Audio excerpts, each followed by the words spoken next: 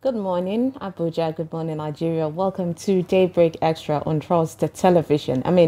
Based on the color I'm wearing, I would say today, the 2nd of December, is looking a bit brighter, and there is that hope of, okay, this is the time that we'll start calculating and going back to, what really happened from the 1st of January this year to this point. And if there is one thing you need to be grateful for, is to being alive, witnessing about 12 months of 2023 healthy. And even though we can say that the economy is not really favoring the masses, but we're grateful for being healthy. That is one of the most important things. So yeah, and let's not forget it's December, so it is the celebration, the festive season, where family would go back home now, sit with families, and reminisce on the year-long, things that happened this whole of 2023. But we're hoping that, of course, this month would favor us. Well, anyways, like I said, it is Saturday. It's a beautiful day. So we hope that you are here with us, as usual, where we'll bring you interesting packages for you this morning. I am Sumaya Abubakar. Thank you so much for joining us this morning. And I am Fatima Ahmed Musa. Thank you so much for joining us. Oh, let me borrow from Sumaya. As you can see from the color I'm wearing, it's December. It's actually the Amber month, right? Mm-hmm. And this is the last one. Indeed. So yeah, I believe it's going to be a good season. Amen to that. Did you feel the cold weather this morning? Exactly. That it's cold, even though sometimes, at night it gets a bit humid, a bit hot. But then towards the early hours of the morning, from 12 a.m. to 1, 2, you start getting the cold. And then it's becoming dusty. Yeah, so please, if you have, your Vaseline, pick it up it or close, any oil in order to just take care of your skin, because this is the time that your skin needs. Yeah, you're just saying it gets humid in the night. Actually, I was actually scared, thinking I was sick. Because sometimes I actually turn off. Yeah, I turn off my AC when it becomes too cold. Exactly, and then I start sweating. Okay, this is Hamatan. Why is it that exactly hot? So but then I understand things you just said. Indeed, it's humid. It's everywhere. Everyone, so that's the season. Even according to the meteorological assessment that was done, it says the 2023 the climate change, the hottest, is the hottest of all. Last time they could actually compare to was 2020. So yes. We understand the situation. But anyways, we have an interesting package or show for you this morning. 2 hours of amazing bliss. So do make sure to sit around, because later we will be joined by a script writer. I know you're curious. I want to pick on the mind of people that do all the things that we see on the screen and make, the words. Sometimes you watch movies and then you hear a word that someone's saying, you'll be like, how did you come up with this? Well, the brain behind it, we'll be talking about to a person about that thing, that how they do their creative mind. And also, if time permits, which I know it's been a while, but we'll definitely bring you entertainment, gist and gossip, because there's been a lot happening in the entertainment world. But anyways, don't go anywhere. Let's take a break. When we come back, we'll start by taking a look at the front pages of the national dailies. Stay with us. The famed giant of Africa is battling an identity crisis with severe economic downturn. We have seen during Shagari, fall of Naira, but Babangida's time was historic. It was unprecedented. All Nigerians. The Nigerian economy has been in steady decline. No growth and a sharp drop in production makes matters worse. The more you push your economy to get integrated into the global market economies, the more you increase the use of dollar. How did we get here? We have been working every nook and cranny, running helter-skelter, trying to seek dollar so that we can also meet with the demand of our people. And the same Nigerians will turn around and say, CBN should supply dollar into the market, or government should supply. Where are you going to supply from? As the value of the Naira plummets, is obsessive comparison with the dollar helping matters?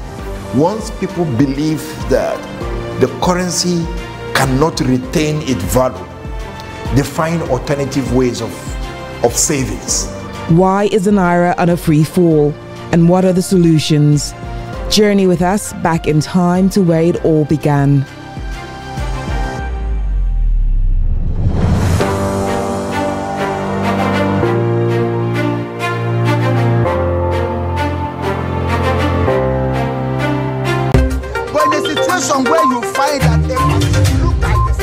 necessarily tribal or regional.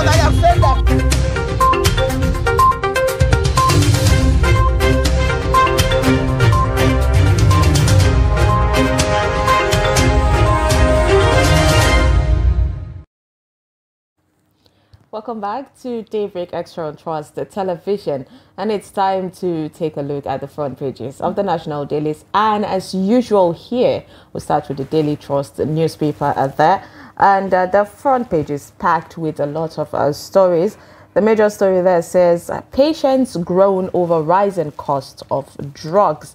The writers are saying over 70% of medicines imported, and experts advocate local production. I mean, are we there yet for people to, produce, for Nigerians to produce drugs? Are we there yet?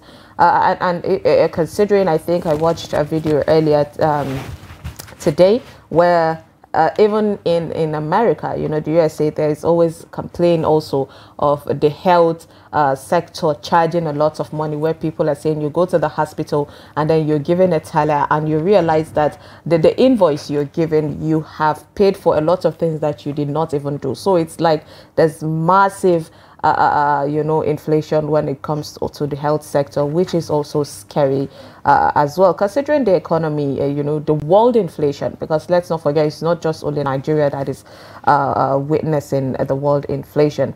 All right, so another writer there says it's tough treating my aged mom. That's according to civil servant. I mean, Fatima, with all these things that is happening, yet people are falling sick. And we're talking about how people are finding it difficult to even get the basic necessities. We're talking of food, your house shelter, rent, yeah. And even transportation, moving from one place to another.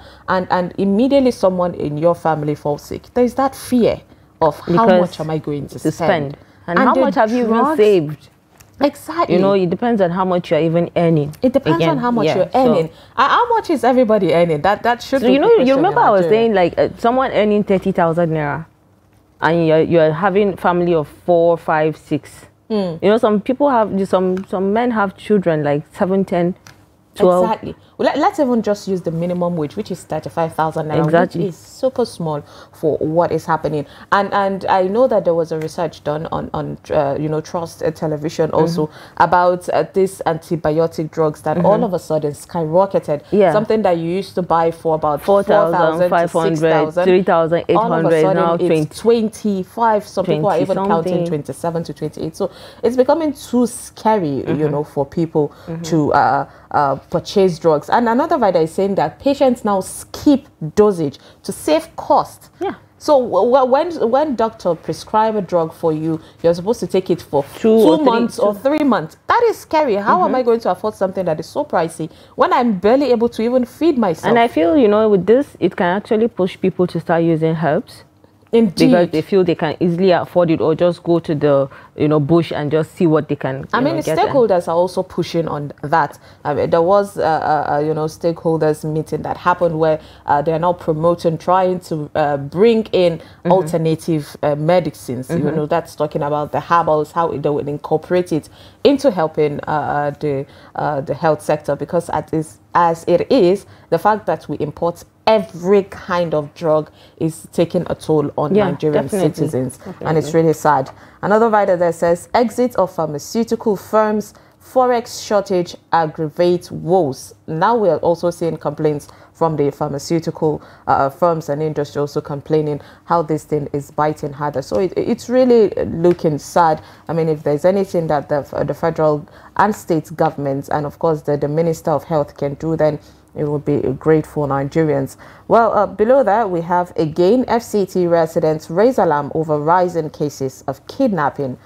Security experts prefer solutions. Okay, now this is what we want. I remember when the budget came out, there was a lot of experts coming out to explain how they expect the whole, allocation of this budget should be. So right now we're having experts on security also coming out to prefer solutions, which is something that we need to take seriously, because based on our budget, security is taking the chunk load of it. So we need other people to give perspective on how this can be solved, because the rate of insecurity in Nigeria, it is alarming. It is so scary. People are no longer safe, and I am so scared for, you know, even citizens right now. They are traveling for festivities this season. So I just hope that everyone gets to their destination safe.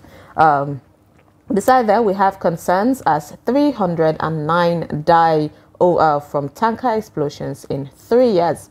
You'll find this on page 28, a really sad situation there. At the bottom of the page, we have wheelbarrow pusher kills tax collector over 15 naira and commits suicide. Wow. Now this is 15 one naira, of, you see? Yes. Mental health. This is exactly, no, this is one of the things that we keep pushing also for Fatima, where we say that sometimes there is a multiple tax collection on someone. I mean, last time we did have someone from CAC also explaining how they're working on it in order to reduce the multiple taxation. Also, the president made one of his remarks in his inaugural speech also about, you know, taxation. You pay from here, you pay from here. We've seen restaurant owners even complain about these things. Say today someone from AMAC will come and tell you to pay. Tomorrow someone will tell you from so who exactly are we paying tax to? At the end of the day, you're paying multiple tax, and perhaps it could just be one that will be generating revenue for the country. So there is that fear. So this man already is only a wheelbarrow pusher. What kind of frustration will make someone, you know, to just go ahead and take someone's life for 15 naira? And he regretted it because it was a quick action, and then he committed suicide. You know, so that's temper. You know, and anger. That's why people need to go for anger management. Indeed, anger management, and also the government should find a way to keep people safe from this. I think they should incorporate that into hospitals. When people come, you try to check on their mental health. Ask them if they are okay, or, you know, ask some questions, especially when you see someone maybe misbehaving or behaving abnormally. I think that will help. But you do know that sometimes it's not really, just anger management will not really be considered a mental health issues. Sometimes it's frustration. Definitely. So if you're not able to just hold yourself back, it becomes toxic, and you do something, and before you know, you regret it. But how aggressive must that tax collector have been towards this man for him to get so riled up, agitated, you know, exactly, with the economy? A really, really sad situation there. We hope that things like this, you know, never happens again. Already we are losing a lot of people. We don't need to lose more from this kind of things. So we have NAFJET crashes in Port Harcourt, and another sad situation, but we are happy that, you know, they are all the people there survived that crash. Below the headlines there, we have South Africa Dr. Imtiaz Soleiman emerges 2023 Daily Trust African of the year, which is really amazing. So in the entertainment segment also, we have my poor background propels my quest for success. That's according to Sabinos. You find this on page 12. I mean, if there's one thing everyone can agree with, is this saying that says, you know, necessity is the mother of innovation. When you are rich, you don't think of other things to do. But when you are poor, then definitely there's something that will push you to say, I need to stand up and find a way to get myself out of that trouble. So, you know, a friend actually told me that she watches people making skits or doing all this comic, you know, mimics and all that, and she was saying, well, she actually thought they don't have a job, but then she understands now that people actually have jobs, but then they are also carrying out those taxes to see how they can make money from other sides too. So which is actually indeed. I mean, social media now, people are cashing out with that. So it's good that Sabinos is telling us a story here on the Daily Trust newspaper, so you can pick the Daily Trust and get these stories and even more. Yeah, so these are some of the stories on, of course, on the Daily Trust newspaper this morning. Okay, so let's quickly move to the Punch this morning. Budget. National Assembly laments lack of details. Passed bill December 19.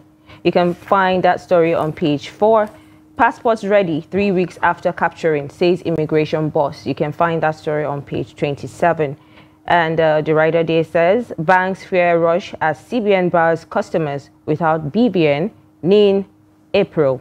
Apex Bank orders electronic revalidation of BBN, NIN attached to accounts wallets in January 31st. Account holders, others fear new round of hardship and naira scarcity. So, Sumaya, I don't know why Mardia came to my mind this morning, but then I think I need to check up on her afterwards. You can find that story on page 4. But then, Sumaya, what do you think? Because people are actually, becoming scared of, this revalidation of BVN and NIN, because some people actually have lost their sleeps. Yes. The printout from NIMC and what have you. So I'm wondering how they will carry on, because they are scared that naira scarcity may come up again, because some people's accounts may be on hold if their BVNs are not attached or their NINs are not attached. First of all, I think there should be a recovery process for that. I mean, you can go to the NIN this thing and give them your information, so they would be able to print another one for you.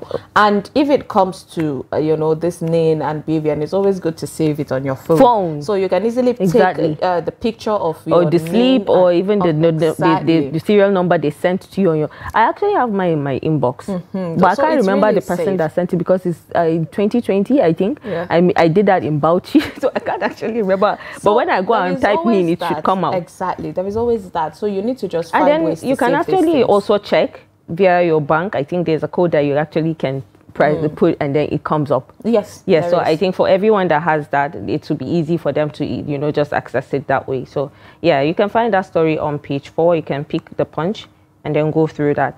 Dad, proud I repeated this academic feat 25 years after. CU first class graduates. You can find the story on page 28. Tinubu has political will to revive Ajakuta still.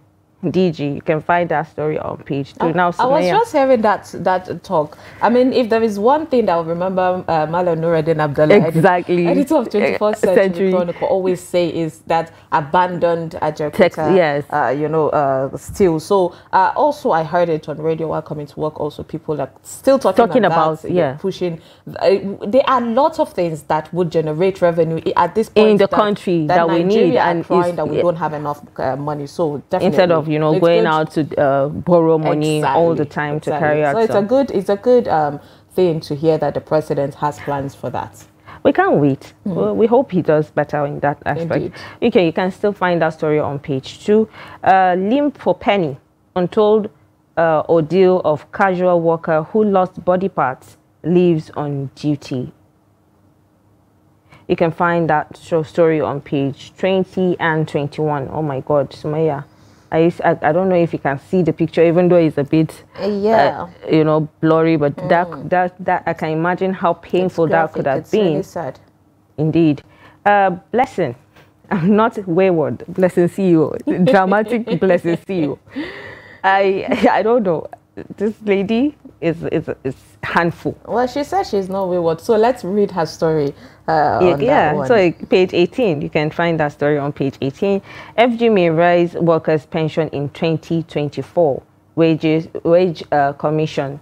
So you can find that story on page 26. So. We hope it's actually, because we just spoke about the living hardship for people earning a minimal salary and what have you. I hope this works, especially for civil servants. And let's not forget, we're talking about pensions right now. So let's not forget one of the important things. In Nigeria, it's now customary, it's now normal, for children to be the retirement plan of the parents, where the parent retire and they're not getting enough from their pension, and the children will now have to do their own and their parents' own. And it's not, it's something that you want to do joyfully for your family, but then it's becoming too much. So the responsibility on the younger generation is becoming too much. Yes. So there is so much pressure, and then people find themselves doing the odd and annoying bad things in order to keep up with that. So and then I think that's where anger and frustration comes. Exactly. And then people tend to carry out some unwanted behaviors. Remember when we talked about, when we did the phone conversation on pension, how people are finding it difficult to even access the normal usual their parents, their late parents' pension and what have you. I hope this, and they should actually incorporate making it easy for people to access their parents or their loved ones' pensions after death. I think that would go a long way. So you can find all that story on the Punch newspaper this morning. All right, so let's move on to the Nation's newspaper. From the top of the page, it says CBN freezes accounts without BVN NIN from March 2024. You find this on page 3 of the newspaper. 5 escape death as NAF helicopter crash lands in Port Harcourt. The major story says tension in Kogi over gunmen's attack on Rex residents. Yes, that story has been trending since yesterday. The writer says APC demands arrest of SDP candidate Ajaka over incident. Okay. Says party trying to cover haste committed in Kogi East. We are not responsible for attack. That's SDP insisting. Police confirm attack on INEC officials' home. You find all the stories on page 4 of the Nation newspaper. Really sad situation. The aftermath is really scary. There is the pre-election crisis, which was the fear, and the election crisis. But then now the post, it's coming to be something really scary. We just hope that the law enforcement, the INEC, and Kogi governments are able to curtail this situation. So we have Nigeria, Germany sign about 12,000 megawatts of power deal, which is a great news for Nigeria. We hope that the deal pushed through in order to favor Nigerians. You find this on page 3. We have Senate to federal government block allocations to unelected local government councils. The lawmakers tell earlier to restore sacked Benue councils. Upper Chamber passes 2024 appropriation bill for second reading. House also, you find this on page 5. The FRC finds Namasa 500 million naira over 2018 financial accounts, suspends about is it JAMOS or 4 delays registration number. You find this on page 2. Now, quickly on the Senate to federal government block allocations to unelected local government councils. First of all, I have 2 things to say. I don't even know how a governor can unseat a local councillor that was voted into. It doesn't even make sense. That was elected. It doesn't even make sense. So we need to go back to our constitution and define what roles someone can do. You can only dismiss people that were given appointments, not people that were elected by the people. Those people represent a part of another people that voted for them. But apart from that, also we need to push on allocation, to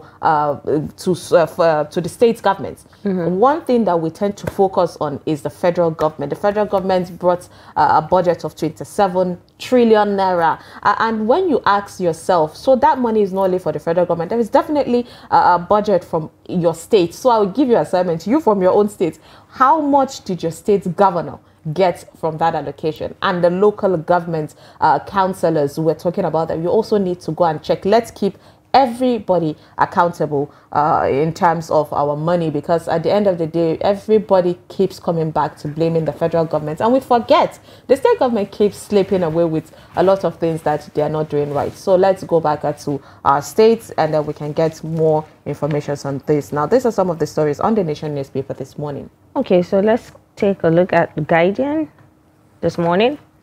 POS scammers plunging the wheel of digital transaction nationwide. Samaya, we are back to this again. So people are going to lose their monies, their little savings, because you always find scammers. And people keep falling victims when they call them and say, oh, it's this pin that is sent to your phone or something, and then before you know, your money is gone. And I think, this is all adding to, people's mental stress and, aggression, frustration, and what have you. EFCC also made a call on that, saying that you need to be careful going to POS or ATM. When you put your card, sometimes someone might approach you to say, I want to help. And without knowing, they will switch your card. So you might now go to the bank, and then before you know it, you start hearing. And I think alerts. Maybe that will actually, saying they want to help would go for the maybe older ones that maybe they find at the ATM trying to withdraw their cash. So don't go alone. Don't go alone. Exactly. So yeah, you can find that story on the Guardian newspaper this morning on page 24. Valentina Uto, I am passionate about women who refuse to settle for less. Instead forge ahead to beat strategies. Okay, that's a good thing. I mean, at the end of the day, people say lower your standard, but no, you shouldn't. Just believe in yourself for every kind of thing that you dream there. If as long as you set a standard that you say this is what I want, then you have to also work to make yourself valuable to be worthy of that standard that you've set for yourself. So you can find that story on page 15 of The Guardian. The writer there says 2024 budget concerns as Tinubu dumps manifesto allocates 12.8% to social sector. You can find that story on page 2. So Maya, what do you think about this? Because the manifesto actually tells us what they intend to do when they come to the office, when they resume their duties as elected. One thing I would say on this is that if there is one thing that is clear to everyone, is that when you are not on the seat, it looks different. So you're looking at the whole picture from a different angle. But then when you now sit on that throne, then you start seeing the things as they are. So that is what is happening to the president. So there are certain things that you can't overlook and you can't dump. So, but then I feel it's social sector. It captures the entertainment world as well, because when you say social, it brings in everything, and the entertainment. There's also amenities and all that. So we'll just have to wait and see how this is going on. If there is one thing that we can give kudos to Mr. President, is that he listened. He does. There must be something that he must have seen in order to make that allocation. Yeah. So you can find that story on page 2 of The Guardian. You can pick it up this morning. Withhold allocation to local councils without elected officials. Senate urges Tinubu. You can find that story on page 3. CBN to freeze accounts without BVN NIN, April 2024. So if you haven't done your NIN or you've lost it, please, we urge you to go and do that so that you will be able to access your cash when that is done. Because if your accounts are frozen, you wouldn't have access to your money. And so, life is going to be a bit hard, definitely. So please, you can find that story on page 29, so you can find more information on that. Criminality is messing up Biafra struggles. IPOB chieftain laments. You can find that story on page 3.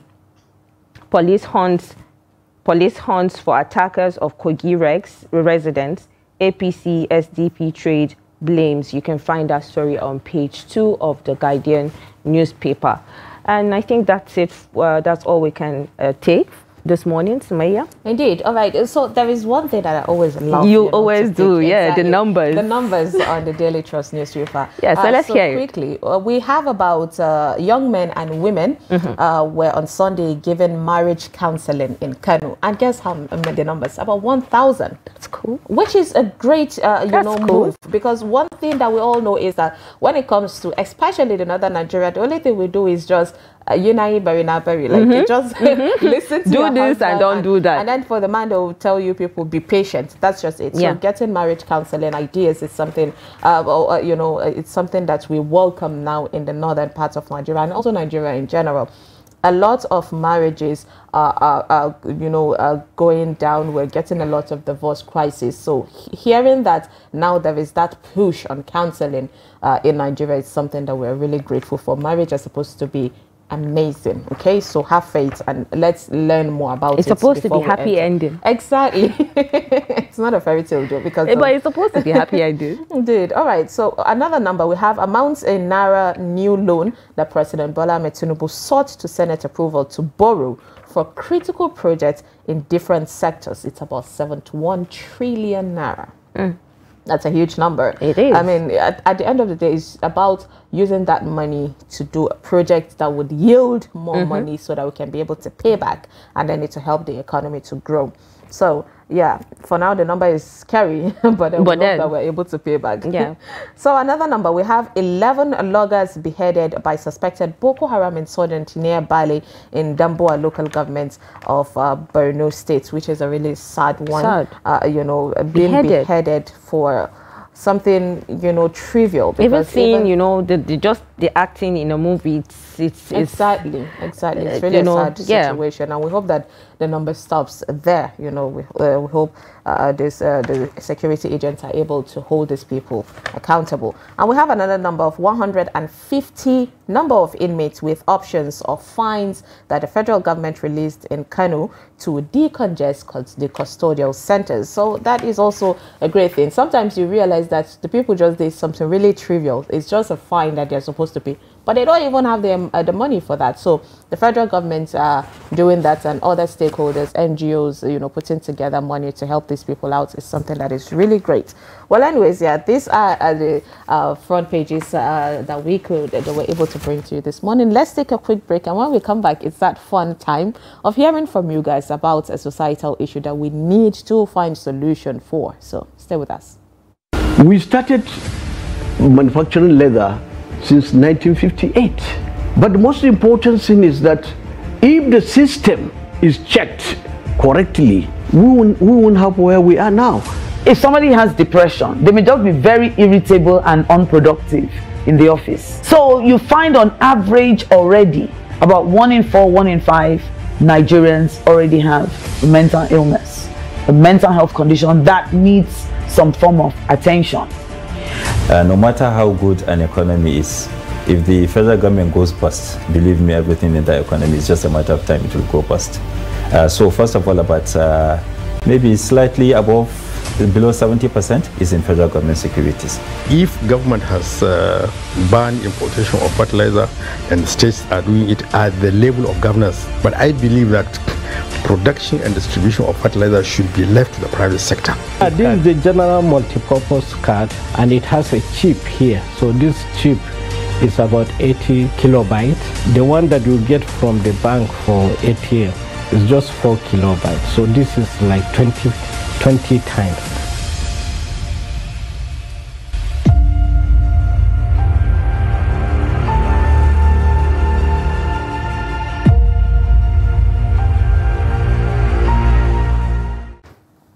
Welcome back to Daybreak Extra on Trust Television, and right now, in commemoration with the End Violence Against Women and Children that has been going on, you know, the celebration, and it takes about 16 days to celebrate these things. So we are still talking about it, even though we spoke about it yesterday. But today we want to hear from communities, because one of the things that we will definitely attest to is the fact that the numbers keep increasing on violence on women, girl child. You know, there is always that fear. So International Day for the Elimination of Violence Against Women is something we'll be talking about today. Saturday, 25th November 2023 marks the International Day for the Elimination of Violence Against Women and Girl Child, and the start of 16 days of activism against the gender-based violence. Now, this moment provides an opportunity to reflect on the progress made in tackling the global surge of violence against women and girls in all its forms, as well as a call to action to redouble international efforts to eradicate such crimes. As one of the most prevalent and pervasive human rights violations, the gender-based violence encompasses physical, sexual, or psychological harm or suffering, and can often have a lifelong impact on the survivors. We're talking about situations where women are hurt, and at the end of the day, these are women that are supposed to be the nurturers, people that will train other generations. So when you leave a woman traumatized, then definitely that woman would actually bring that trauma and transfer it to the other generations, which is like you ruining an entire lineage. So these are things that we need to talk about. We're not taking it seriously enough, even though 2023 has shown that effort that, okay, this is something that even now the major stakeholders, the government, the security agents are trying to take it better. But now there is that grace that the society is giving these perpetrators. People do things and they'll tell you, no, it's okay, it's not that deep. But then someone's life has been ruined. So that is what we'll be talking about. Let's not forget, 25th November to about 10th of December, which is the Human Rights Day. So 16 days to celebrate, to commemorate with women, to say that we want to put an end to women, to the violence on women. So these are things that, of course, we would be opening the phone line to hear from you. Fatima, this is so emotional for me. I really get emotional when I see these things, to a point that even when I am watching, movies and it comes with that kind of scene of violence on women or girl child, I tend to get triggered and tell myself there is somebody experiencing this exact thing at the moment. So even though I'm watching it in a movie, I don't get carried away to say, no, it's just a movie. So it's something that is really traumatizing. Because, there are things that are not fictional. You can't just create that image that it's not happening, or you just sat down and say, oh, let me create a scene where a woman is being beaten or is being abused, or a child is being beaten or is being abused. It's reality. It's someone's reality. And it's the stories around people that we live with that we tend to show in our movies to educate people that, okay, this is it has to stop. It's a no-no. You can't just keep raising your hands on kids or women, because they are the vulnerable ones. And let's not forget that even men too tend to get abused too, but it's not as much as women being abused, right? So it's really emotional for every woman when this particular kind of thing happens or it comes up. It's something that we find difficult, to come to terms with, because one way or the other you might have been abused. It doesn't have to be physical, maybe even with words. You can be abused with words, so almost everybody has gone through that. So we would really love to hear from you. Yes, of course. So to join the conversation, you can call the number on your screen here so that we can hear from you. How are we going to tackle this particular situation? What are we doing wrong as society in producing people with that kind of mindset that feel they need to harm other people, especially the weaker gender? We're talking about the women, and weaker not in terms of mindset, but in terms of strength. So that you can't join the strength of a man and a woman. So how did we go wrong in raising this kind of people? How did we go wrong in raising women to even tolerate that to some extent? How do we go wrong in pushing the narrative that if a family member should, rape or harm a family member, then part of the family members will be the one even pushing for, who lets the world not hear of it, because our family would, be seen as cursed or something. How are we covering for these perpetrators for this long? What are we doing wrong? So please go ahead, call the number on your screen and talk to us. Let's also find the solution together, because we need to stop this. Every day, the numbers of gender-based violence keep increasing in our society, and it's alarming and scary.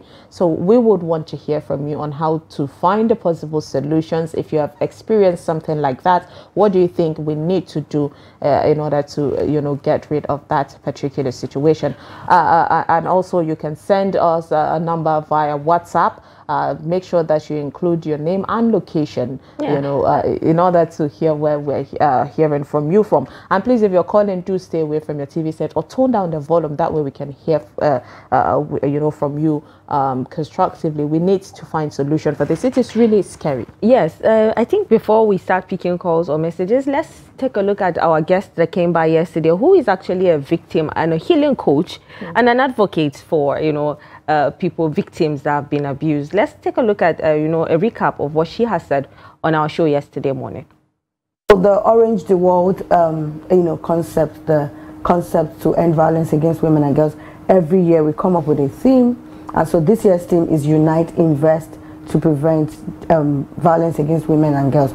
And that's just basically, more of collaboration of victim advocates, gender responders, policymakers, governments, NGOs, CSOs coming together to raise just one voice to end gender-based violence. Because, like you said, the statistics are rising despite the efforts, that are being put in either by individuals or organizations. But again, we see that there is, a voice in our unity. There's strength when we come together. And, you said it's largely celebrated, but, I even feel that we're not even doing it enough, because every day, when you go to the police stations, when you go to the law enforcement, in our offices, you know, as gender responders, we get daily reports, and it keeps increasing. So sometimes even the statistics, what is reported, remember, we still have areas where they're underreported. But you know, one of the things that this united front is doing for us is the fact that, you know, is exposing us to areas where people can now gain access to, you know, just like the SAC centers, for instance. 41 is nothing near the numbers that we're, you know, clamoring for. But in this unity, our voice is becoming strengthened, our voice is becoming one. And this year's theme,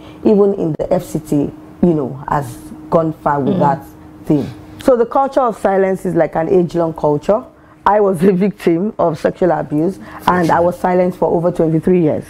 And by the time I broke my silence, it was a shock to even people that were closest to me, because they didn't understand that I went through that and I was quiet. But I was threatened to silence, and I lost my voice. When I found my voice, I knew that it wasn't just about telling my story, it was also becoming a voice to other people. And that is why you see us celebrate cases when we see a conviction, like the Dr. Lalaye's case, for instance, that the woman, you know, the wife who caught him, stood up for her niece, you know, and fought it till the end. And she's still currently being stigmatized. Not even the victim now, the person who reported. So we still have that cloud of ignorance. I think that's what I'll call it, of people thinking, oh, is it a big deal? Is it a family matter? Can we settle this? But do not forget that, like you said, this causes trauma, deep-seated trauma. This causes depression and has led to suicide in some cases. So the culture of silence, what we do in our spaces as gender responders is to keep creating awareness, and is to keep telling them the damage that your silence would cause. I always tell people that keeping silence even causes more damage, you know, to the victim. So the culture of silence is age-long. It's been there for the longest time. And gradually people are coming out of their shell. And that's why I advocate for shelters. Because sometimes when you tell someone to break their...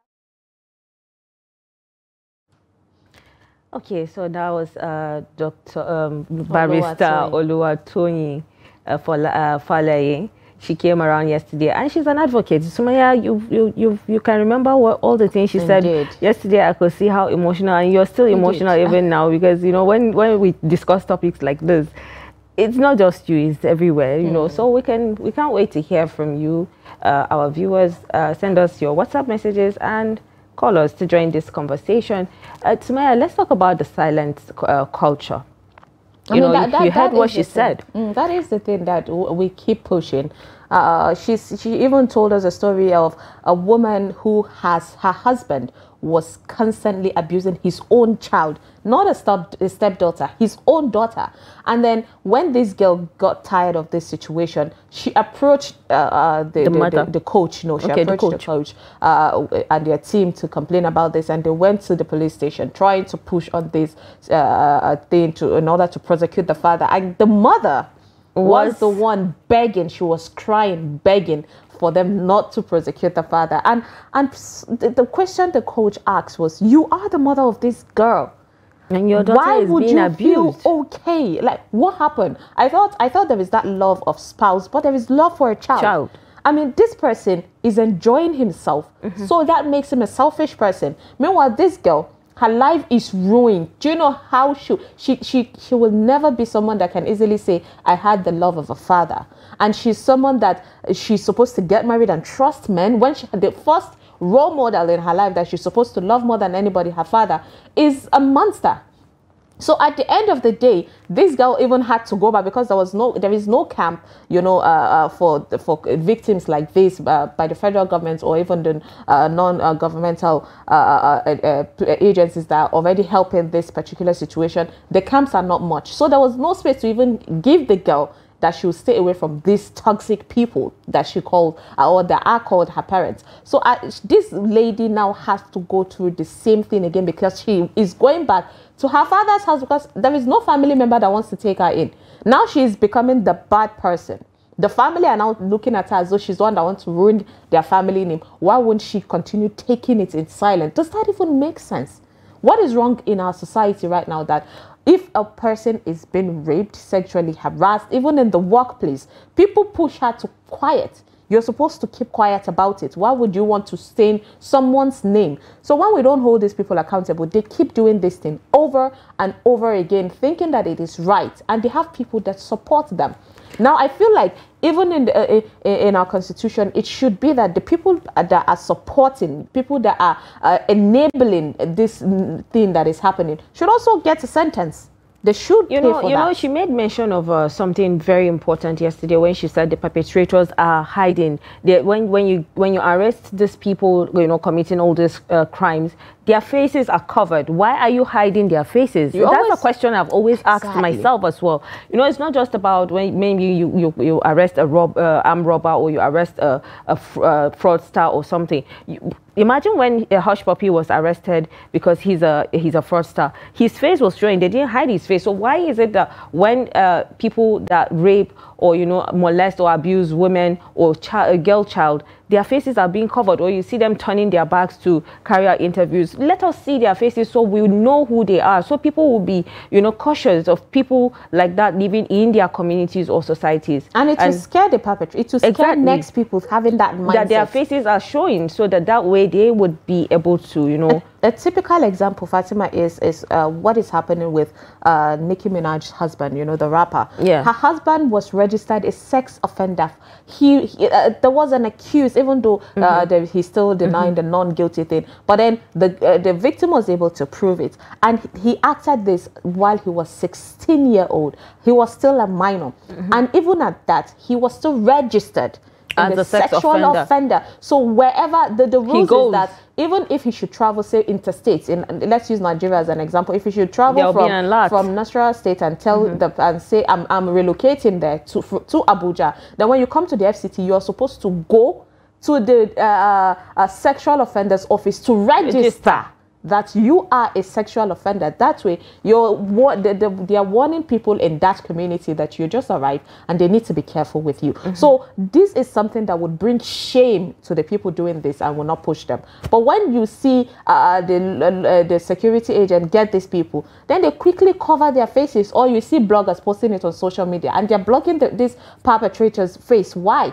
You did something horrible. People need to see your face so that people would be able to, protect their child. There was also another sad situation of a displaced person who didn't have a house, came to a community, people helped him, and he started, raping a mentally underaged person. Yes, a girl. Which is another scary thing. How do you even think about this thing? How cautious can parents get? No matter what, we cannot say parents are not trying. Parents are trying to make sure their girl child is safe. Parents are trying to make sure their young boys are safe. But how cautious can one get that at the end of the day, you're not blaming the parents for not doing enough to protect their child from the perpetrators? How crazy has the country been, our mentality, our thoughts, that people are now hiding the fact that someone is raped and they're telling the person, don't say it, because if you say it, nobody would marry you. Okay, we have a caller. Why? Why is that? All right, so we have our first caller this morning. Good morning. We lost the call. All right, we lost that caller. Please go ahead, call us via the number on your screen, and also send in your messages. I'm sure that you have a lot to say on this act. We need to talk about what these victims are going through. We need to talk about the damage this can be on a girl child in general, and how this would affect a society when this act keeps being ignored. So we would like to hear from you. If you remember a couple of days ago in one of the front pages of the newspaper, I think, when they said abusers are going to be jailed for 7 years. Sexual abusers in universities, workplaces, I think it shouldn't be left out, because anywhere a woman is being abused one way or the other. And then, somewhere like you said, it's going to lead to, damage, a lot of damages, and then it's going to lead to suicide. And these are the kind of things that triggers people or women to actually do certain, or behave in a certain way that they may come back and regret later. So yeah, I think we need to put an end to this. This affects everybody, because it's all over the world. Anywhere there's a woman, she's been abused. And like I said earlier, it's not just women. Even men too are being abused, but it's not as much as women. So because we are the vulnerable ones. There was this story also about a man seeking divorce, I think in Ibadan, and one of the things he told the judge was that his wife beats him and humiliates him. So it's not all about girl child and all that, but then we're emphasizing on girl child because this is the time for violence against the women. But things like this are happening, and whether we like it or not, you cannot hurt people just because of your own selfish reason. I was telling you yesterday that someone, you remember, I saw a post on one of the social media handles where a man said his wife is slapping and beating him, so he doesn't know what to do. He came out to cry on social media. What can the people on social media do to help you at this point? You are the man. If you feel you can't, take what she's doing any longer, you got married to her, you're the head of the family, you can let her go. Sit down and just have a conversation. I feel we're toxic for each other. Let's part ways instead of, coming out on social media and putting your private life out there for people to advise. Someone called me yesterday, Sumaya. I wanted to say this, even though it sounds funny, that she's going to beat someone. I was like, who are you going to beat? She said she's going to beat a man, actually. And it was so funny because at this point that we are celebrating violence against women, and the woman is saying she wants to beat a man. It was so funny, See, one thing that I feel like we keep going back and forth on is talking about people coming out on social media to talk. If people don't talk, we say they don't talk. And sometimes people do not have the avenue. We're talking about how counselors or therapists these days are quite expensive. So when someone does not have somebody to talk to, and you meet family members, and family members are quick to tell you, no, just be patient. That's the least a family member can tell you. So sometimes I feel like I understand why some people put their things on social media because we're talking about mental health. A lot of things is going on for the longest time in someone's head, and if that person doesn't have the avenue to talk it out, then the person starts getting really mentally unstable. So sometimes people are pushed when they try, okay, I talked to this girl's family or this woman's family, example of the story that you just said now, and her family are saying, oh, be patient or something. They talk to her and she's not really listening. I talk to my family, they tell me, be patient with her. I mean, you're the man.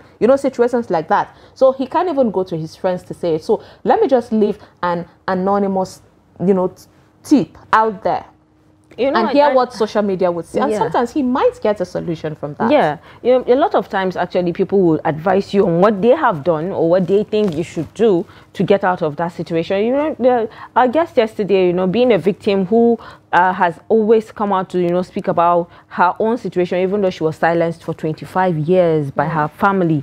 Your family are supposed to be the backbone. They're supposed to be the ones supporting you. Just like the case of the woman that, you just mentioned, that when her husband was the one that assaulted their daughter, and they're trying to find justice for her, and she's crying and saying, no, don't take my husband and all.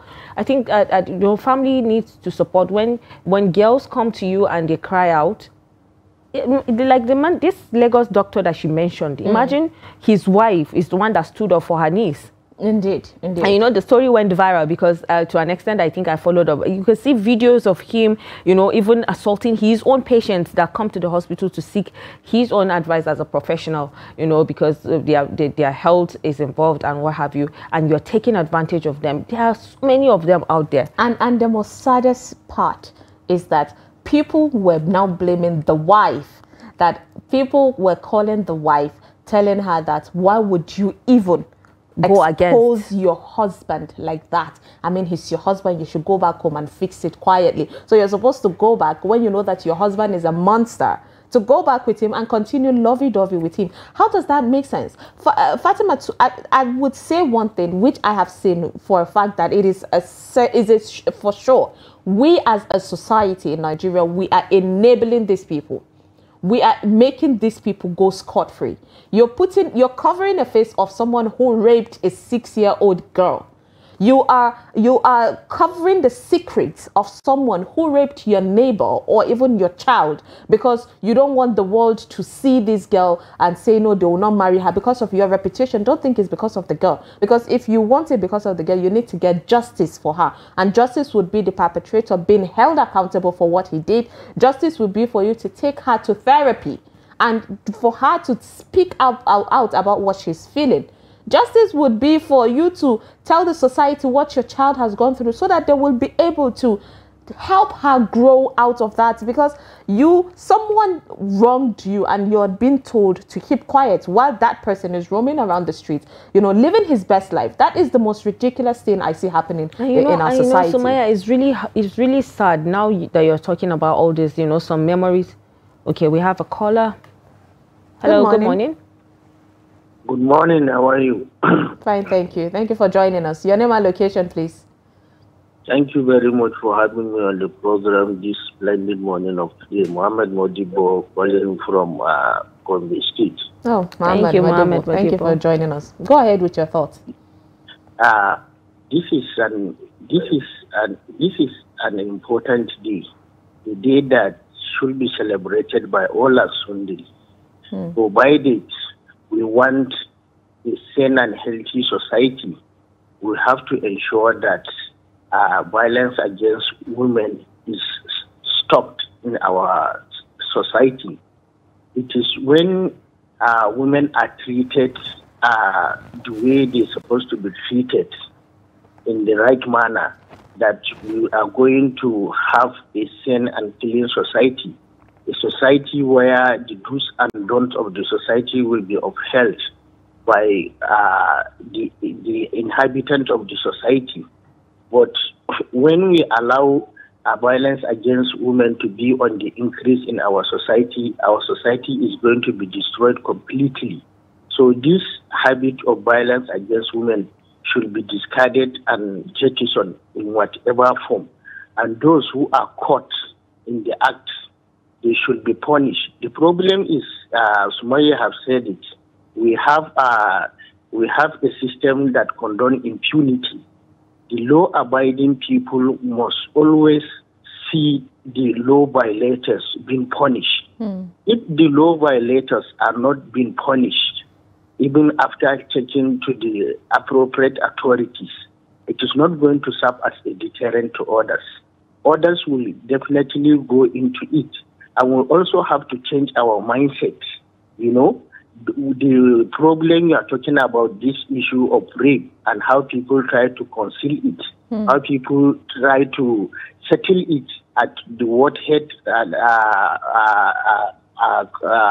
compound or at the comfort zone of the Waterhead and what have you. We also have to encourage and continue to sensitize our own people to know the dangers associated with this rapists, and to continue to expose them wherever they are. And we have to ensure that we join hands. This problem must be tackled when all hands are on deck. We have to do all what we could within our capacity to ensure that our society is being sanitized. If the society is sanitized, definitely all things are going to move smoothly. Things are going to fall in place the way they are supposed to be. And we are going to enjoy the society. But when we allow things to go astray, it is all of us that are going to be consumed by our inaction and our lackadaisical attitude. We shouldn't be blaming others for our woes, because we are the architect of our own problem. That is my little take. Thank you very much for this wonderful opportunity. Thank you so much, Modibo. At this point, I feel like you should join us on the show, because the ending that he said at the end of the day, we are the ones to blame. It's our own lackadaisical attitude. So I love that. I mean, at the end of the day, whether we like it or not, it's us that is making this thing continue to happen. I made this example yesterday, and I will still bring it today. In the Asian country, example, let's narrow it down to South Korea. If you should as easy as touch a woman without her permission, even if you're her friend, then she can scream out, and then the law enforcement would hold you for harassment, because you're not allowed to even touch a woman. I mean, we saw a situation on social media where a fan came to hold this ex-BB Nigeria housemate Stacha, and he just asked for a picture, so she granted him the wish, and then he immediately carried his hand around behind her waist, and she felt uncomfortable, so she was immediately removing it. And people Nigerians were coming out to say that she's doing it because he's poor. Like, what kind of mindset is that? Where in the world is it okay for a man to touch a woman without asking her for permission? It doesn't even make sense. So when you see these people doing this, and then it's turned on the victim. They start making the victim to look like the bad person. You know, a victim gets raped, and then you first ask the victim, "Why did you wear this? Why did you go this?" A really sad situation. All right, we have another caller. Good morning. Please, can I contribute to the program? Yes, please. Your name and location, please. Pastor Mr. John from Delta, Sapele. Okay. Thank you for joining us. Thank you for joining us from Sapele. Go ahead with your thoughts. What I have to say, yes, what I have to say was, I suffered. First of all, I commend you people for all what you people are doing. Thank you. May God Almighty bless you people and reward you very much. Thank you. And may your children never had any cause to suffer for this sort of thing. Amen to that. And during the time I was growing up, my mom was a stone mistress. She had almost about 5 assistants that were living with us. At a tender age, when I was growing up, at the age of about 3, 4, I was being molested in the bedroom by each one of them. After my mom might have left to the shop. So when you people are saying violence against women, you must also say violence against men and boys' child. Of course. And now that I'm a priest, a lot of these religious houses cover up things, especially when they are being given money by the husband.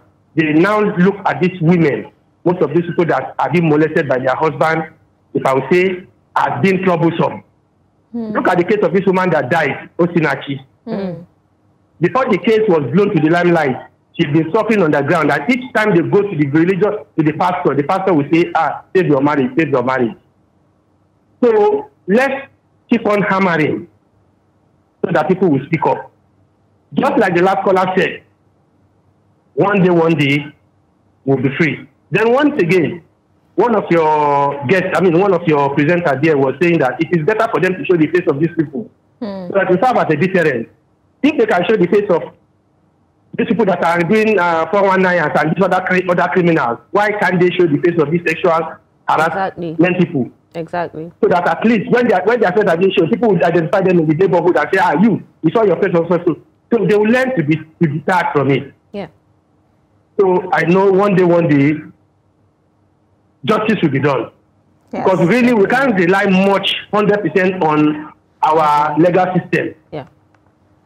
You go there, once the other one that committed the crime has money to shoot out, the case will be overturned. I know God will fight for us. God will fight for us. God will fight the cause of the just.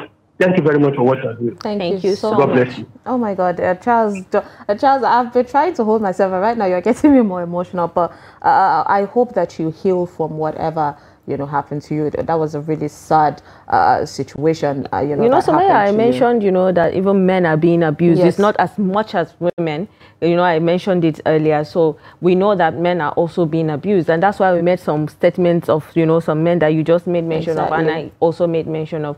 So definitely, even the lawyer yesterday made mention of boys that are being molested. Yes, and it's sad. It's hard to even say that. It's really sad. And we're talking about domestic violence, where we also made mention of women hitting their men hitting their women. Sometimes it reached to that stage where there will be loss of life, which is really unnecessary. And we still come back again to the society. I mean, we've heard situations where people go to the police station and a wife would complain that my husband beats me, and the police will say, but he's your husband, I'll go back and fix the marriage. First of all, say this is a husband and wife matter. Exactly. First of all, when it comes to hitting someone, even if you're married to a person and you're about to go have sexual relations with her, and she tells you, no, that is rape, you're raping your wife. I know Africans don't have that mentality, but it is rape when someone does not like it, because religiously both parties need to be in consent, even if you're married. That's how it is. So go back and pick your holy book and read more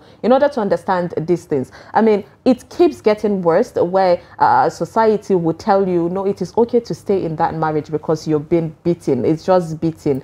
It Until doesn't the make day sense. you come and pick their dead bodies. So, Exactly. you know, that's what I'm saying, that family are supposed to be the support system. Only fight, you can only work on marriage. You can only work on marriage when there is no beating, you know, that violence in it. Okay, so we have another caller. Good morning. Good morning. Are you with us? Okay, please do go ahead or call and send us messages in order to tell us your thoughts on this matter. Really sad situation. So it goes beyond you know, marriage and say, no, it's okay for us to do these things. So it goes beyond family and say, no, it's because you're family, you can do a heinous crime and get away with it. We need to remove that mentality. You know, I actually wanted to make mention of one from Mardia's program, Law and Order, back then, where I followed her to one community, you know, at the suburbs, where a woman and her daughter are hiding from a son of the king of their community raped her daughter, and they went to the police station. Sumaya, the sad thing is the mother was also raped by the policemen at the police station where she went to report the case. The story is still there. You can check it out on YouTube because it's part of Mardia's program. And it's really sad, you know, because you find people, even the lawyer that came yesterday, don't forget, I made mention that she was silenced for 25 years by her own family. You don't know the trauma she had to go through, the sleepless nights that she had to go through, you know, you just remembering those moments. Only God knows what, you know, the soul cannot take at that time, but then you have to. And then imagine the victim seeing the perpetrator every day. As in for that 22 years, imagine 25 years. Or 25 years looking at that. All right, okay, so we have another caller. Good morning. Okay. Yes, your name and location, please. Okay, my name is Eladia Ulol from Duchimahia in Katsina. Okay, thank you for joining us from Katsina. Go ahead. Thank you. You see, I've been watching a program, especially this one you are doing now. And it's a very interesting program.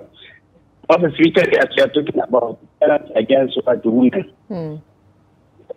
Yeah, I have two things to say. Just like somebody said before me, actually, for long you have been talking about violence against women, but there are violence against men, most especially by women.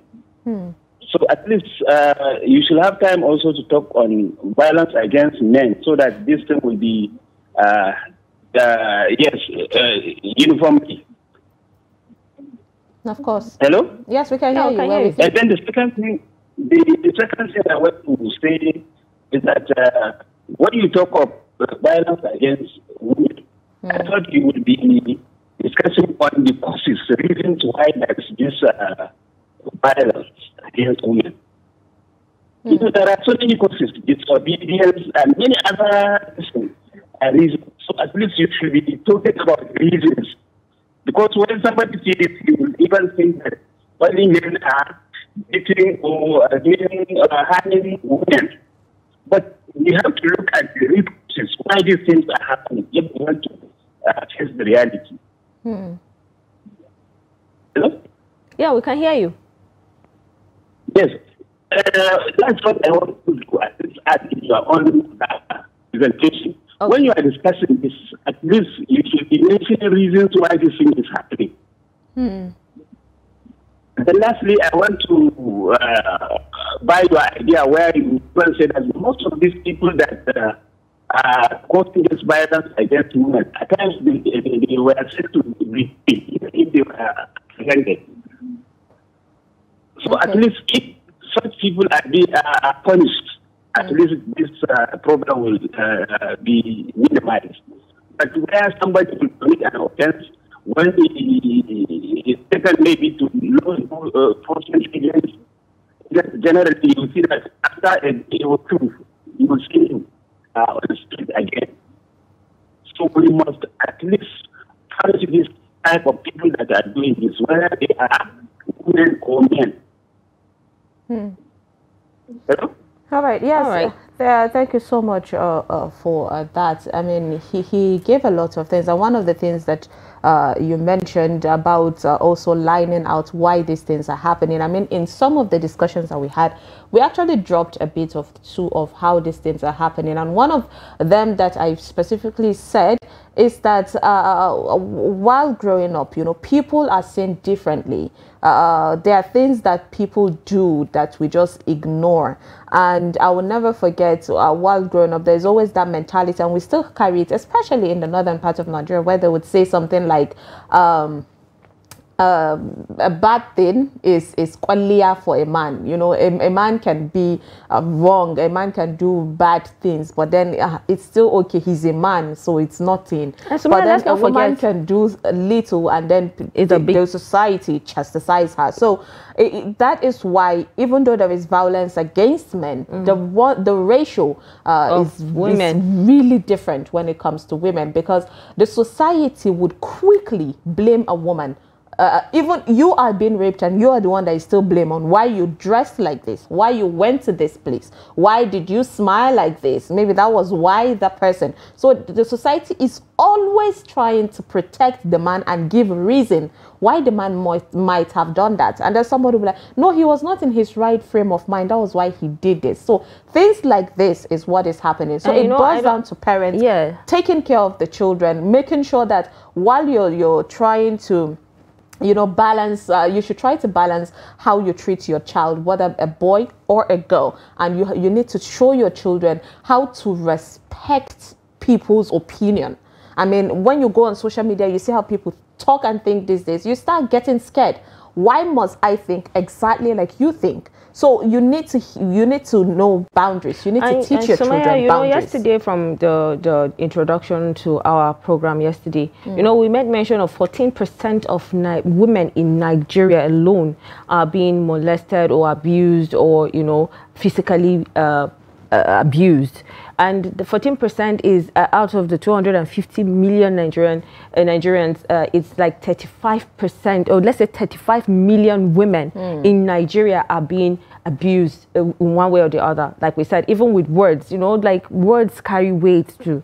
Like you can actually abuse someone by their looks, and it can actually stress them mentally and stuff. So that's because it's categorized into 4, right?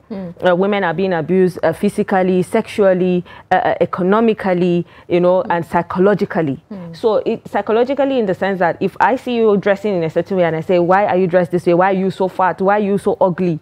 That's an abuse. It doesn't really have to be physical, like punching and, stuff like that. Indeed. And like you rightly mentioned, we mentioned that men are also being abused. It's like they don't even... We try to balance, but then... They don't... And I understand where they're coming from. I mean, they feel like we keep... They are left out. And why we are doing that is because this is the 16 days that is in commemoration is to, end violence against women. That is what we're talking about this. I mean, when something about men comes up, of course we push. Society needs to be healthy. One of the things that I would definitely push is one of the reasons that this thing is growing is, like we said, parents need to do better. Parents keep telling their girl child that you can do this, but then they tell the boy child, and even if you should do this, it's okay, you can get away with it. So society is grooming people to tell them that it is okay to do a lot of things, and just because you're a man, then you can get away with it. And we are being confused. Growing up, they'll say, oh, anything a man does is fashion, right? Exactly. But then anything a woman does is against the law, is against it. And also again, they said anything a man does is fashion. So it's contradictory. And also, Fatima, there is that thing that we do that also puts that mindset on a child. A boy grows up seeing his father hit his mom all the time. Constantly. Or a girl grows up seeing her mother hitting her father constantly, or abusing him verbally, yes, all verbally, the time. you know, physically, emotionally, things like that. So when a son grows up and see a woman treating his father bad, then he start thinking, okay, I need to pay back what my mom did to my father, and they'll start also being hurtful to other women. Or if a man grows up to see his role model, his father hitting his mom, then he'll be like, then it's fine, I can hit other women as well. After all, my dad did it. Yeah. So they use violence. They feel they become so used to it that they feel using violence or hitting is the only way to correct a mistake done. Exactly. Yeah. And also there is that part of where if a girl child now grows up seeing her mother being beaten and she's taking it, so she has that mentality of, okay, even if he's beating me, I should take it, right? Yeah. And that decision usually ends someone in the grave, which is something that we're trying to eradicate. This is beyond heinous. This is bad. We need to change that narrative. We need to put a stop on it.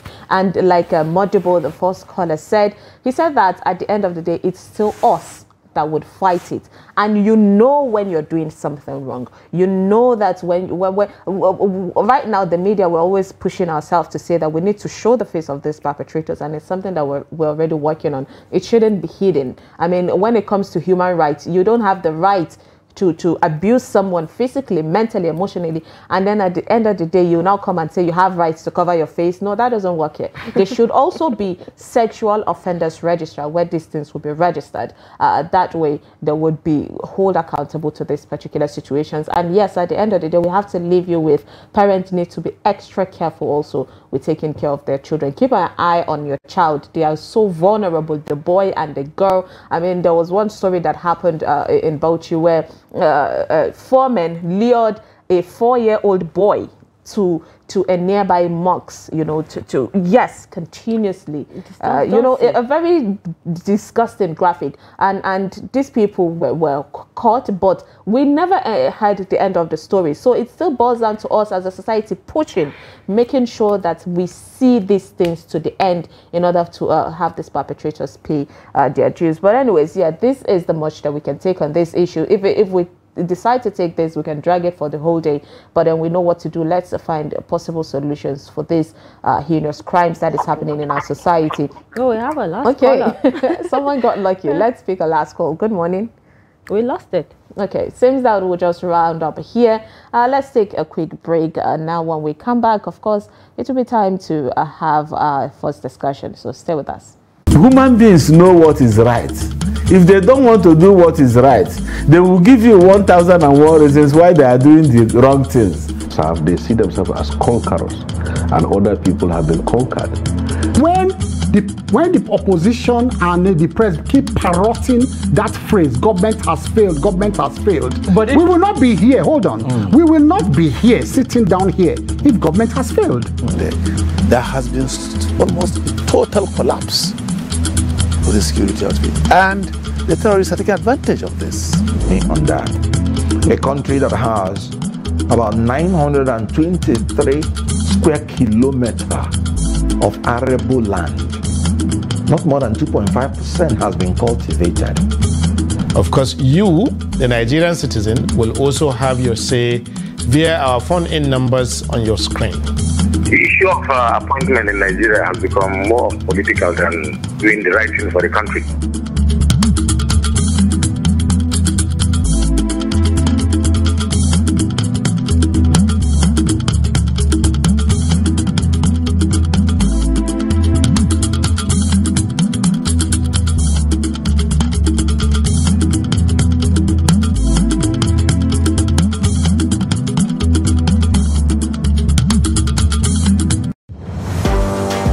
The famed giant of Africa is battling an identity crisis with severe economic downturn. We have seen during Shagari, fall of Naira, but Babangida's time was historic. It was unprecedented.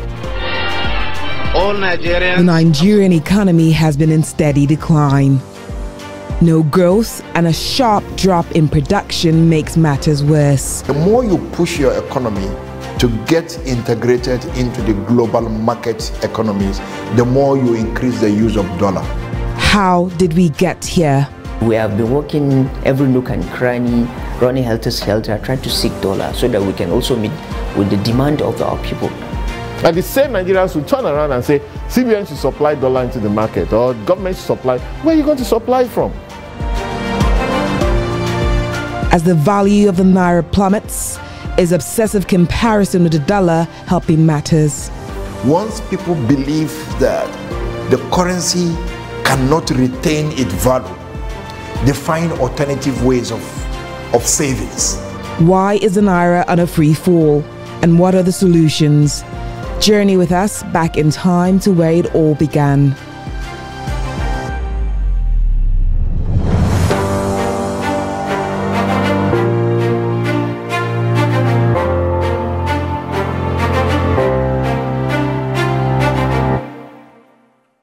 We started manufacturing leather since 1958. But the most important thing is that if the system is checked correctly, we won't have where we are now. If somebody has depression, they may just be very irritable and unproductive in the office. So you find on average already about 1 in 4, 1 in 5 Nigerians already have a mental illness, a mental health condition that needs some form of attention. No matter how good an economy is, if the federal government goes bust, believe me, everything in the economy is just a matter of time it will go bust. So first of all, about maybe slightly above, below 70% is in federal government securities. If government has banned importation of fertilizer and states are doing it at the level of governance, but I believe that production and distribution of fertilizer should be left to the private sector. This is the general multi-purpose card, and it has a chip here. So this chip is about 80 kilobytes. The one that you get from the bank for ATM is just 4 kilobytes. So this is like 20 times.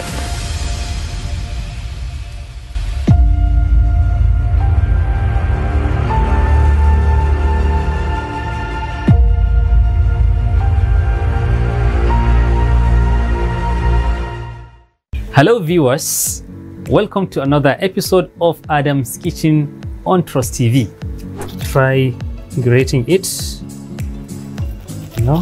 I am going to show you how to prepare a Singaporean chicken rice. Like this. Back here and get my carrots ready. Put in some amount of oil on the skin. I will now go ahead and take off the chicken, spread it to a desired shape.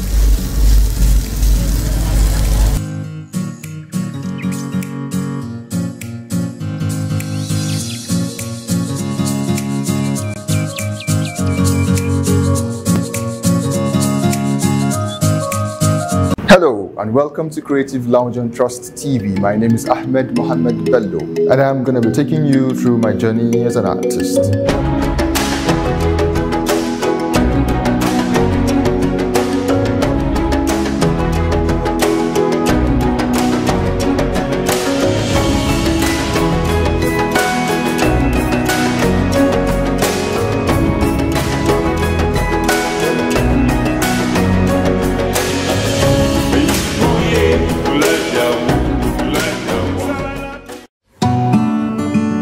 Are you interested in the latest news and developments in Nigerian politics, policy, governance and other critical national issues? Look no further than Daily Politics on Trust TV. Our panel of experts and key people in government provide in-depth analysis and commentary on the biggest stories in Nigerian politics. And 33.3 million Nigerians are suffering from multi-dimensional poverty. It's a much calmer Buhari than the Buhari who was in the khaki uniform. Naira to Naira X rate is higher anywhere in the world. The Naira is higher than dollar exchange rate. So you want to... Since central bank governor you're doing, you must do it fast. The number of casualties we have had, we shouldn't have had. Security as far as Nigeria is concerned, we have wronged. From the inner workings of government to the latest on legislation, rule of law, implementation and democracy, we have you covered. Don't miss out on the latest political news and discussion. Tune in to Daily Politics, weekdays on Trust TV, your source for reliable and unbiased coverage of Nigerian politics. We started manufacturing leather since 1958. But the most important thing is that if the system is checked correctly, we won't have where we are now. If somebody has depression, they may just be very irritable and unproductive in the office. So you find on average already about 1 in 4, 1 in 5 Nigerians already have a mental illness, a mental health condition that needs some form of attention. No matter how good an economy is, if the federal government goes bust, believe me, everything in the economy is just a matter of time it will go bust. So first of all, about maybe slightly above, below 70% is in federal government securities. If government has banned importation of fertilizer and states are doing it at the level of governance, but I believe that production and distribution of fertilizer should be left to the private sector. This is the general multi-purpose card, and it has a chip here. So this chip is about 80 kilobytes. The one that you get from the bank for ATM is just 4 kilobytes. So this is like 20 times.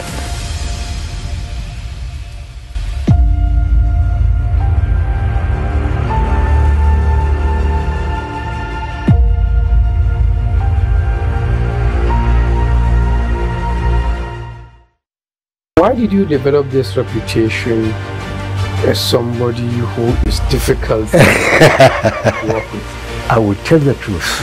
No matter whose ox is gored, I will say exactly how it is. This is where I actually sympathize with commissioners of nowadays, where a commissioner sometimes is just a picture. You find somebody, even a cleaner and the governor's wife, can interfere with their abilities. Even the ministers, there are very many who respected me, simply because I never complained about them. I never went to ask for a favor. Never. So none of that has happened? Nothing. But if it hasn't happened, do you have hope that now another government coming in? There's no hope. So you've given up on politics? I've given up. It's gone, it's gone. Retrenchment from work is the most hated thing by unions. It's a loss of job, means that is loss of life, in fact, for civil servants at that time. Nigeria's economy, Nigeria's security, Nigeria's intelligence. This is what the materials we were handling. And I thought government would be very interested. The reasons why you adopted federalism is not because of finesse, it's not because you like it, it's because of its functional utility.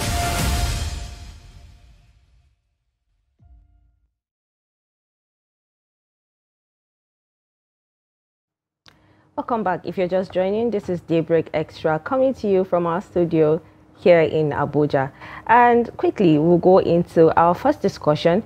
We'll be looking at crafting worlds with words, crafting worlds with words. And that brings us to, talk about script writing as the art and craft of composing scripts for various media, such as film, television, theater, or radio. It involves creating a blueprint that guides actors, directors, and other production members in bringing a narrative to life.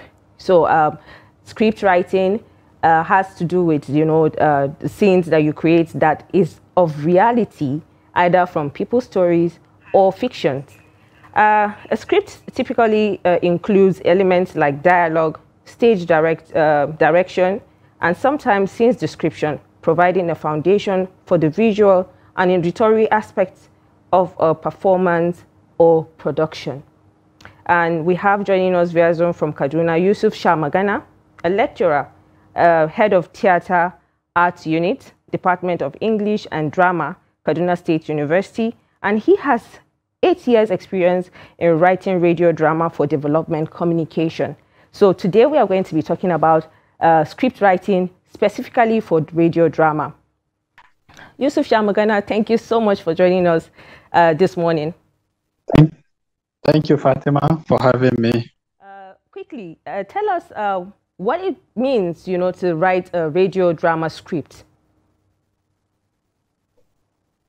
I think, unlike any other media, writing scripts for radio is technical because, as you know, radio is basically, people call it blind man's medium. So it means that for you to be able to write script for the radio, you have to go extra mile, because unlike other media where with visual aspect, in radio you depend solely hearing aspect. So you have to imagine every via sounds and dialogue. And that is why writing radio drama script is quite more technical than other scripts. So I think it requires a higher of imagination, a higher degree of creativity, and then you have to imagine it. You have to imagine a scene, you have to imagine an action taking place. You have to close your eyes at some point when you write your own script to imagine it.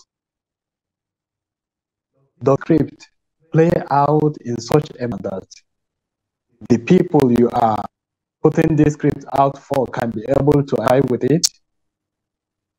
The sounds that we have, for instance, in a typical Northern market is different from the sounds that here in a typical Ibadan market. So how can you be able to get that in your script in such a manner that both the producer and when they go through the script, they can actually, collaboration with the sound designer, identify the accurate sound that you are going to achieve that scene. So that is why, to me, I think radio drama script is quite technical compared to other scripts. All right, so let's talk about scripting in general. How are you able to develop a story? Say you get a story from the producer telling you this is a story and this is how I want it to go. How are you able to develop it into putting your own, dissecting it in a way that it would, of course, do justice to that story? Well, you are confronted with a task, a story. First and foremost, what you should ask is, what is the aim of this story? What do we hope of this story? Now, I'm talking from experience in the development community. Most of the stories in this sector are aimed at addressing a particular problem. So you have to ask yourself, what is the issue? Now, when you identify that issue, of course, these issues are identified based on research, from research. You go into the field, and you engage people that are confronted with that particular problem. You ask, what are the reasons, what are the key causes of that particular problem?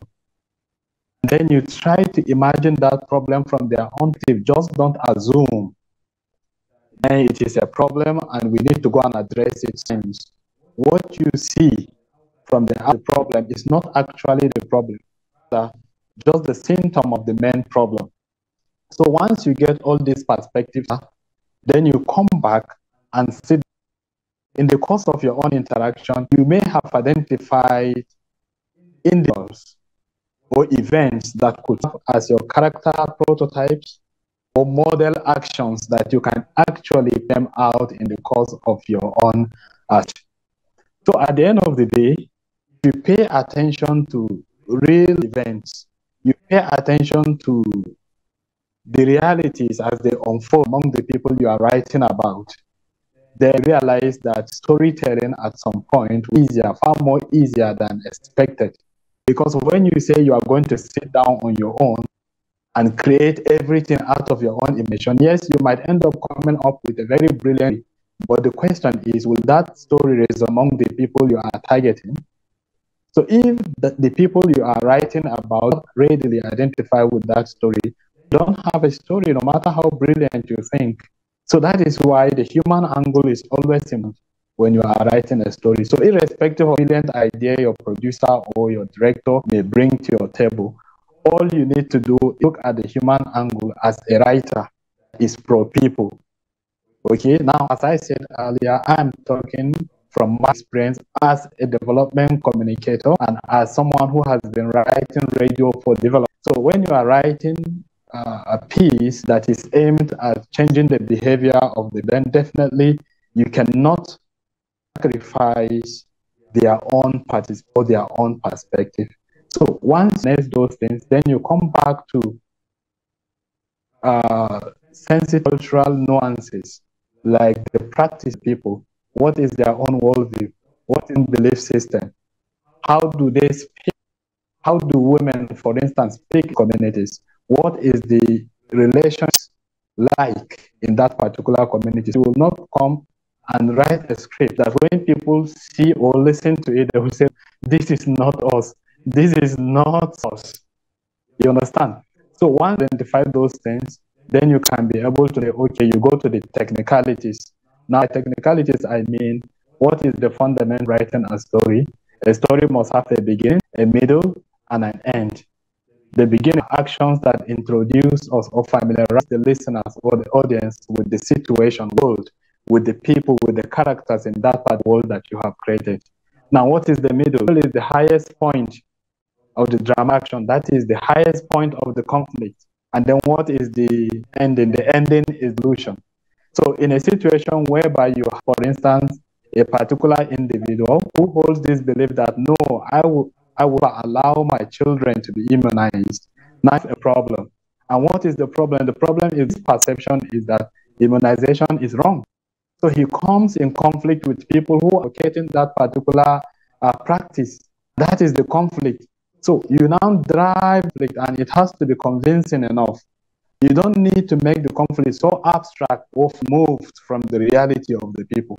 So by the time you reach the zenith, the climax, people would have identified with his own perspective at the same time with arguments of the people that are advocating particular practice. And then hang it there, then you now begin to find a way to what? To resolve everything. Now, solution, don't forget, characters like often excite emotional attachment identification with the audience.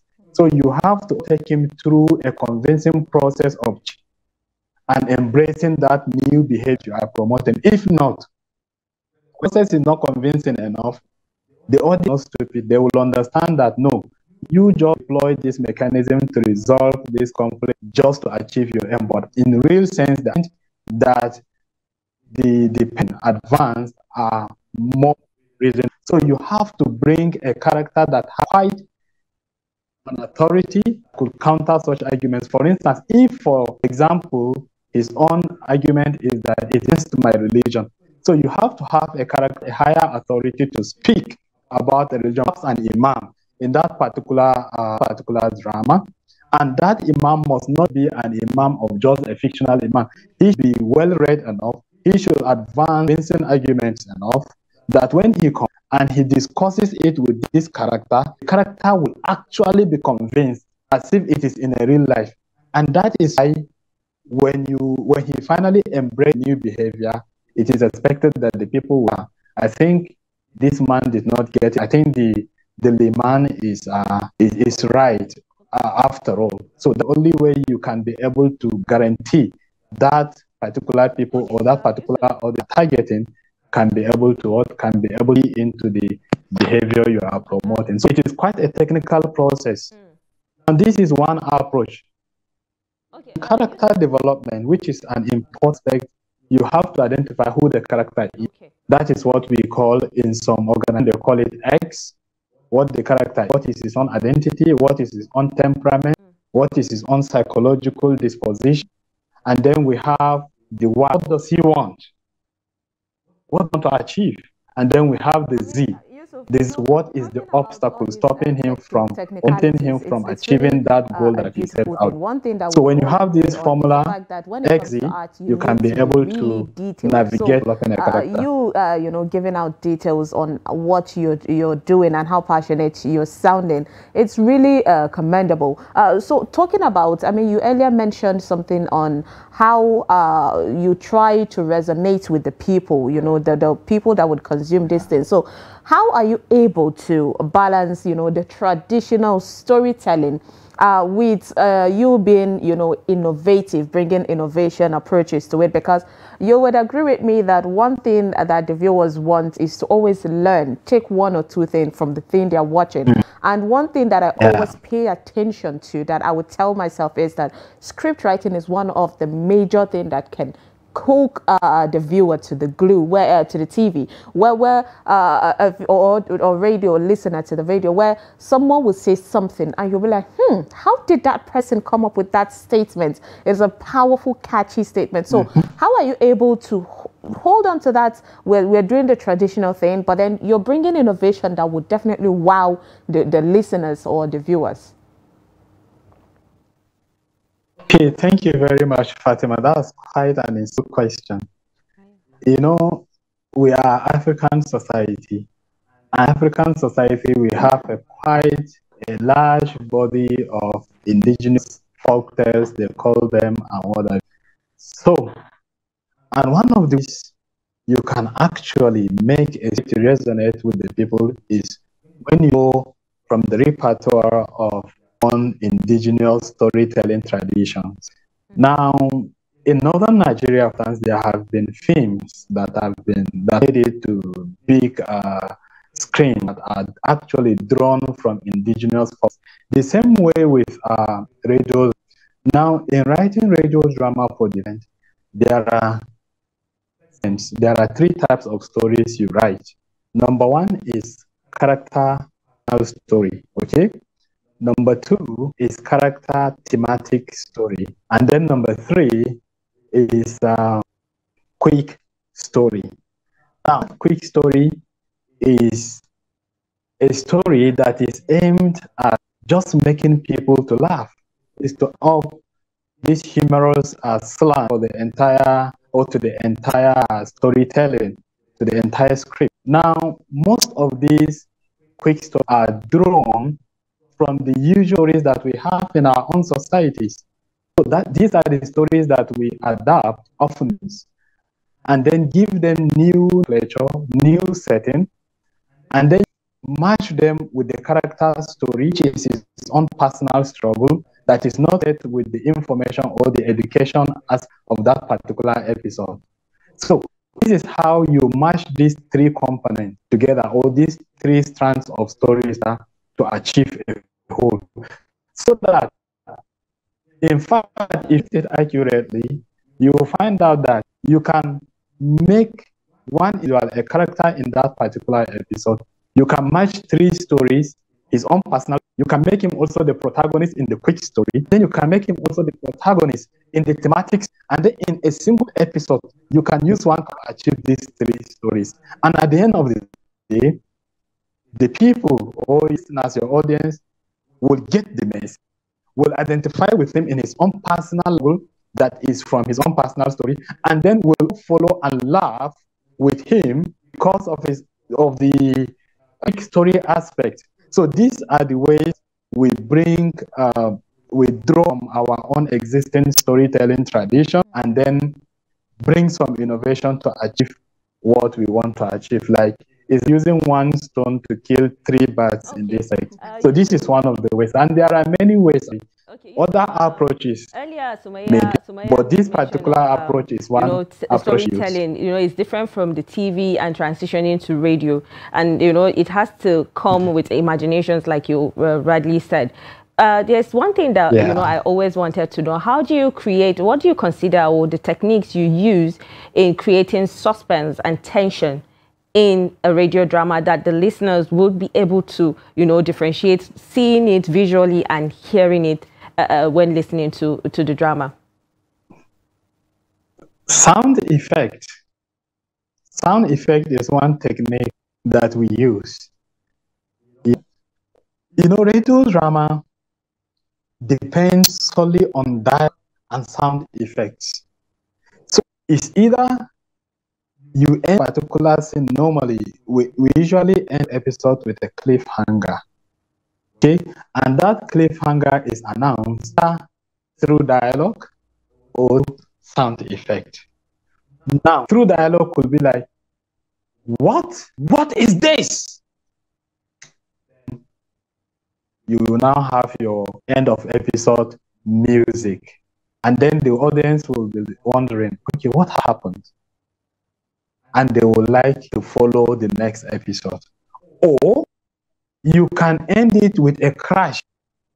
Maybe a little boy who is an apprentice in a particular mechanic workshop, and boss is not around, and two of them are fixing a car, and after they fix it, one of them say he wants to test it to see whether it fixed accurately, and then the other one will be telling him, no, you know, our boss has asked us not to try this. He said, no, I will just test it.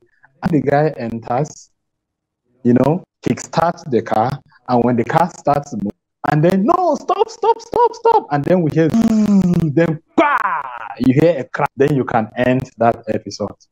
So you see, in this particular ending it not necessarily with a dialogue, but with a sound effect that signifies a crash. Then you will now, the audience will imagine it. Now, where has this guy crashed this car? Is he alive? Is he dead? What when the boss comes? What will be the fate of this man?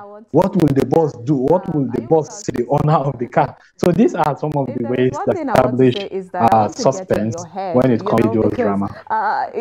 From what you're saying, it just made me realize how much of a lot of, you know, chaos being guided into something constructive can be happening in your head. So I want to take a peek at that head of yours. But let's talk about writer's block. You know, how are you able to, maybe sometimes you find yourself struggling to write a script and all the ideas are not really coming. How do you handle writer's block, and what would be your advice for aspiring script writers out there in ways to handle writer's block? Thank you so much for this question, Fatima.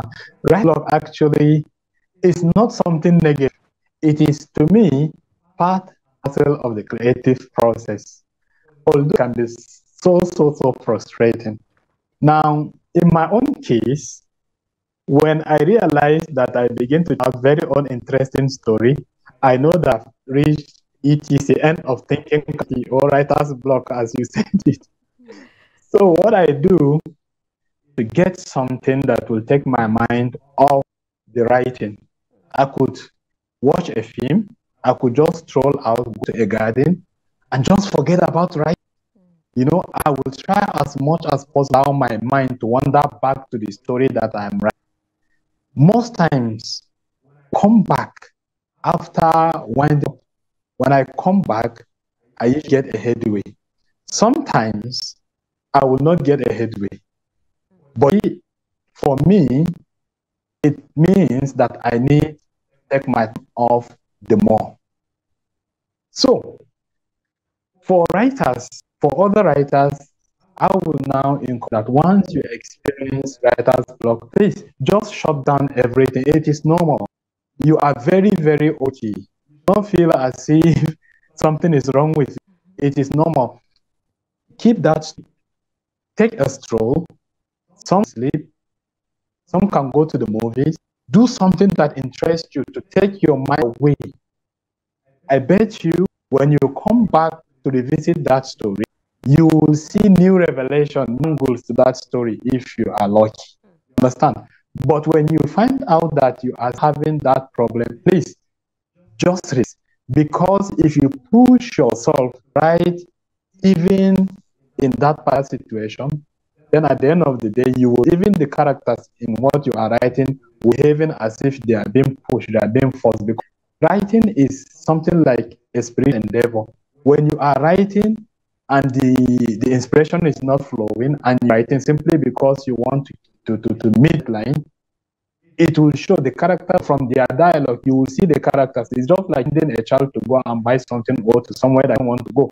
You will see from the faces, murmuring and what, and that is what your characters will in the script. And it will take people can identify that, man, these are not just adding up. So I advise upcoming writers to really writer's block as part of the creative process and find something to do to cool in order to continue later. Okay, thank you so much for that insightful script writing for radio that you just gave us. I'm sure the viewers have learned one or two things, and we hope that when we invite you again next time, you'll be available for us to, you know, join the conversation. Anytime, Fatima, I will be able by God's grace. Thank you so much. All right, that was, of course, Yusuf Shamagana. He is a lecturer, a head of theatre arts unit, Department of English and Drama, Kaduna State University, giving his perspective on script writing, which was a very beautiful thing. So, of course, with that, we have come to the end of today's show. We hope that you, you know, were entertained. You pick a thing or two. I mean, something on the show at least puts a smile on your face, of course. So, it will be a wrap up. Thank you so much for watching. Please do stick around for the sports weekend that would be presented to you by Adeni Ajishafe. I am Sumaya Abubakar. Do have a lovely weekend. And I am Fatima Ahmed Musa. Do have a lovely weekend ahead.